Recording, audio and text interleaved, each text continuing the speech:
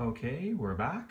On the bottom of our Raspberry Pi here, you can see we have the red wire here hooked into the ground on our GPIO.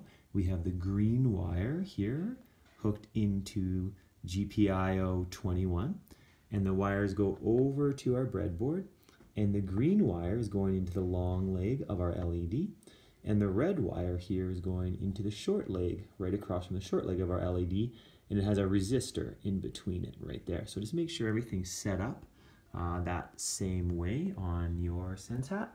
Now what we're going to do is we're going to go into Scratch on the Raspberry Pi. So I'm just going to double click on Scratch 2 right here. If you can't find it there, you can always find it inside the Raspberry Pi menu under Programming, under Scratch 2.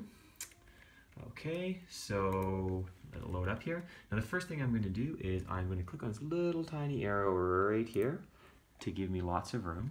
Then I'm going to go up to More Blocks. I'm going to click More Blocks once. I'm going to click on Add an Extension. And I'm going to activate the GPIO pins, and I'm going to activate the SenseHat. So first I'll activate the GPIO pins by clicking on that. Going all the way down to OK. Clicking there. Now you can see the GPIO pins are now active. And then I'm going to click on Add an Extension again. I'm going to go up to Pi SenseHat. I'm going to click on that. And then I'm going to click OK.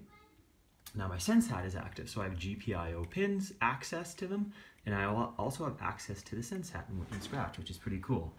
So the first thing I want to do is I want to turn the LED on using a keyboard input. I think I'm going to choose A. And I also want it to say on the SenseHat. So what I'm going to do is I'm going to go up to Events. I'm going to click Events right there. I'm going to drag this block out when something is pressed. So I'm going to choose the A button to scroll down to A right there.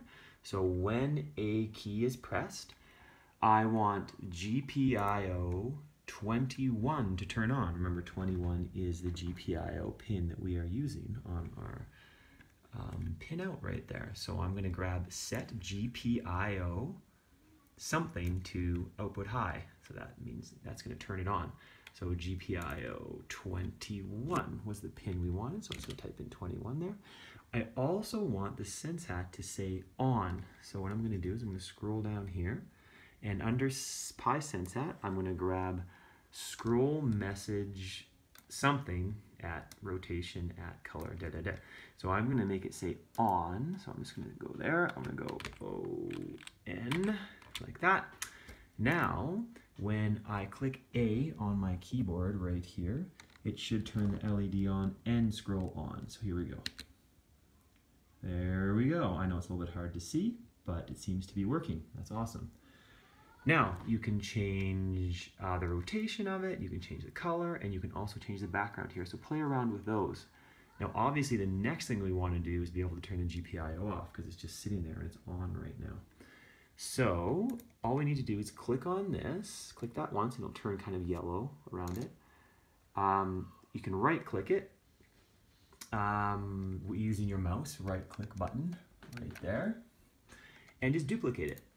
And then it'll create another one for you. And let's turn it off by choosing the key next to A, which is S. So let's go all the way down here. Element of P, Q, R, S. So when S key pressed, set GPIO 21 to output low. Low is going to turn it off. And let's set the message to off. O, F, F. All right, let's try this out. So I'm going to go back here. So I'm going to hit A. Actually, I'm going to hit S. So let's hit S. Off. Awesome. So if I hit A, it turns it on. And I have hit S, it turns it off. Okay. Now the challenge is making it blink. And we'll try that next.